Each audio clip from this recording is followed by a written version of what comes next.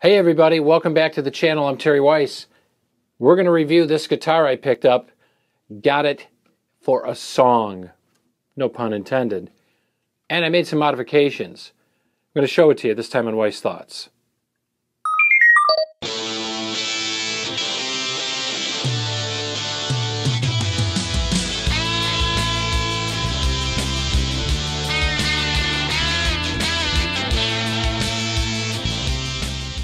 Welcome back to the channel, everyone. Welcome to Weiss Thoughts. I'm Terry Weiss. I'm so glad you dropped by for this episode of the videocast today. Is that what they call it? Videocast? I don't know. Anyway, as promised, we're going to get into that new guitar I picked up just a few short weeks ago. But first, some real quick house cleaning. Hey, if you like me, if you like the content, subscribe to the channel, would you? Any comments about this episode or any episodes on my channel, Weiss Thoughts, just leave them down below, okay? Cool. And oh, another thing. I've got a podcast I do weekly. WeissThoughts.com is my website. Check it all out over there. All right. So I'm going to bring in something here that I picked up a few short weeks ago. I'm always on the lookout for great deals, and especially now with guitar prices going through the roof. And you can check out a couple episodes back here on the channel I did about guitar prices and musical instruments in general, just increasing like crazy in price because of inflation that we're all going through here in 2022. But anyway, we do what we got to do. And even before inflation and all that, I always kept my eyes out for a good deal on musical gear and equipment, especially guitars, because that's what I love. So I managed to score this nice beauty right here. This is a Taylor DN7. Now, what this is, first of all, it's a gorgeous guitar. Check that out. Gorgeous guitar. It's just a solid body acoustic guitar. It has no electronics. This was a special run made by Taylor for Guitar Center and Musician's Friend way back in, I believe it was 2013, if I recall correctly. It was a special run by the Taylor factory. It's an all-American made guitar out of their California factory. And it's all solid wood. The back and sides are rosewood, East Indian rosewood, which is becoming rarer and rarer to find as we go along here. And most of the stuff is laminate or koa or Indian laurel, things like that. But this is actually East Indian rosewood. And it's just, like I said, just gorgeous. And nothing really quite sounds quite like it once it ages on an acoustic guitar especially. The top here is all solid top.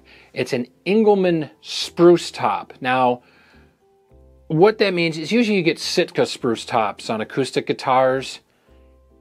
Engelmann spruce, from what I had read, is more, I guess, mid-rangey.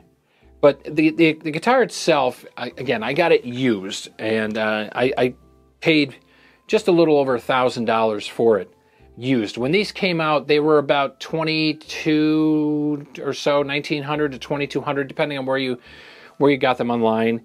The retail on them was $2,900 or $2,900 US dollars. They circulated back in 2013. Now here's the story behind this guitar and why I've got it, just real quick for you. When this guitar first came out, I did buy it from a Guitar Center here in the US. Bought it brand new off the shelf. I paid like $1,900 at the time plus tax. I had it for about a year, and then a friend of mine really liked it and said, oh man, I love that guitar.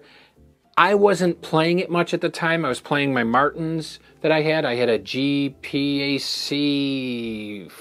something 4, I don't know, it was an artist series Martin that I had at the time that I was really in love with at the time. And I was playing that a lot, and this kind of just sat in the case. And the mindset I had at the time was, it's sitting there doing nothing. Why not rehome it to someone and make a few extra bucks on the side? The person ended up paying me what I paid for the guitar, so I figured, hey, a win-win scenario. Fast forward about 4 or 5 years after that, and I was really missing that guitar. I was just missing a nice high-end Taylor guitar, solid body, acoustic. So when this came into the Guitar Center again, I was at a Guitar Center about a month or so ago, and a gentleman brought this in. He was trading it in, and this is along with another Taylor that he had, and this caught the corner of my eye, and I said, boy, that really looks like a DN4. Sure enough, it was. I let them do their deal, you know, And I went over to the clerk at the Guitar Center and I said, can I see that? And sure enough, it is a Taylor DN7 guitar, most closely related to the 700 series at the time of Taylor guitars. It has a nice ebony fingerboard. It's got the inlays on the fingerboard, as you can see here. I'm going to go in for a little close-up. Okay. In fact, I'm going to get up here and give you a nice close-up of this bad boy. Beautiful fingerboard on this thing. And again, just to give you the back side of it. I mean, this guitar is just gorgeous. So anyway, this is not, as we talked about, this is not an acoustic electric, just a standard acoustic. However, the technology has progressed now here in the year 2022 that LR Baggs makes something called a lyric pickup. I looked at a few different ones and settled on the lyric because it's very you can hardly see it in the sound hole. That's the word I'm looking to find. It's not an obstruction to put into the guitar, and it's actually a microphone system that goes under the saddle, and then here, and then it takes a 9-volt battery, and it comes with its own end pin, and you just plug in, and you got a volume control basically right here. The nice thing about the LR Baggs Lyric series is that it takes the acoustic guitar sound, what you hear here, all right? It just amplifies that without coloration. It just basically, like you're sitting in front of this thing and listening to it, okay? Now, I don't have it plugged in. The sounds you're hearing from the guitar in this video are just coming directly. I've got a lapel mic here, right down there. You probably can see it in the video if you look close enough. And that's all you're hearing is that lapel mic sound, and again, the guitar projects forward. But this guitar was well taken care of. It came with the hard shell case, which was in great shape. I mean, there was a couple little scratches on it, but there's no gouges or anything, and the inside is perfect. And the guitar has been well taken care of. There's no major gashes on it or anything like that. A little remnants of where the actual sticker was here that said Elixir Strings, but did a setup on it. Had the lyric pickup installed because I probably could have done it myself. But I'm like, you know what? I'm spending over $1,000 on this guitar. I don't want to mess this up. So I had it professionally done by my guitar tech and let him do it.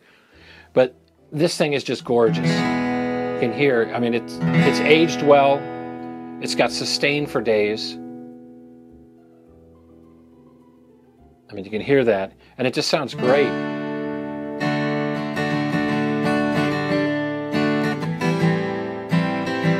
Just give you a little idea here.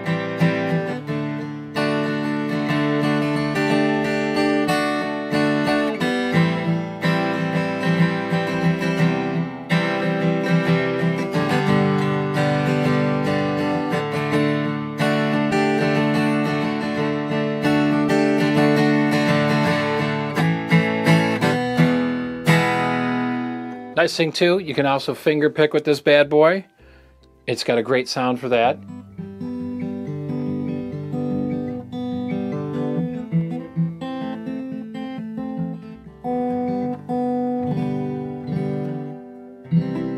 So if you want to strum with your fingers too.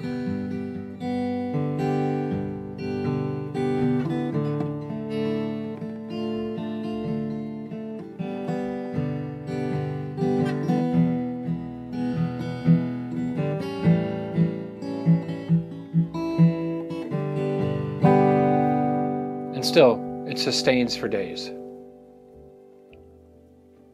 It's got nice overtones. It's got a nice mid-rangey defined sound, I guess, would be the easiest way to describe it.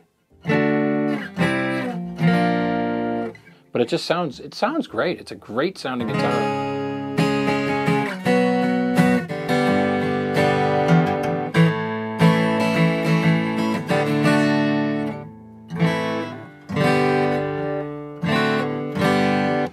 Great sounding guitar. Looking forward to playing this out when we do our acoustic sets and that.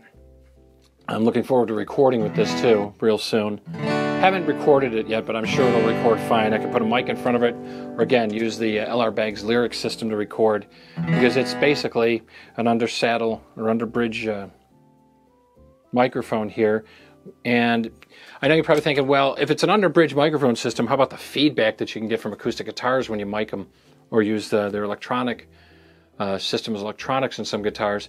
The nice thing about the LR Baggs lyric system is that it has that feature built in where it's an anti-feedback system built into the mic. It's very high end. It runs a couple $100. I got mine from Sweetwater. If you want to get it from Sweetwater, I don't get any kind of affiliate money or anything. Just ask for Dave Cody. He'll hook you up. He's my sound engineer at Sweetwater. Great guy. But he hooked me up with that, and like I said, this thing is just, it just sounds great. I mean, it really does.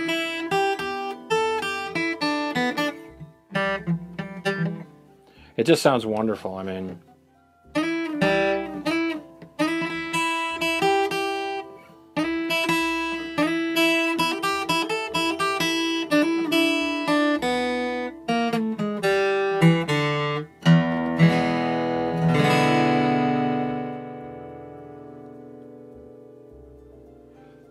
so I guess what's the moral of this video, you're asking yourself, Terry? Well, the moral of the video is you don't necessarily have to buy new off the rack, as they say. If you know what you're looking for, you've got recommendations from friends, family, or if you played some guitars and things like that, and you know what you're looking for, the sound in your head, shop the used market. Just be careful, okay? I would recommend shopping at maybe a local guitar store in your country, in your neighborhood. Or if you buy online, I'd recommend reverb.com. I've seemed to have had great luck on Reverb. eBay, not too many positive experiences. Sorry, eBay, we just got to be truthful. There's a lot of scam artists still there. But reverb.com has been a good source if I've wanted to pick up some other items as well. But guitars are, I always tell people, buying a guitar is almost like buying a car, where I don't know many people, honestly, at least I haven't come across them, that go on the internet and say, yeah, I'll just take that car without doing a test drive. Same thing with a guitar. You want to get it in your hand. You want to feel. How does it feel? Does it feel comfortable? Does it sound good to you? Things like that. That's what you want to do. That's what you want to...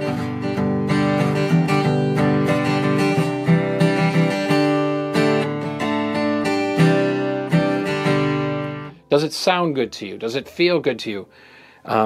Is it something that you can bond with? Because a lot of you guitarists out there that know, when you find that guitar and bond with it, boom, it's a done deal, man. It's sealed.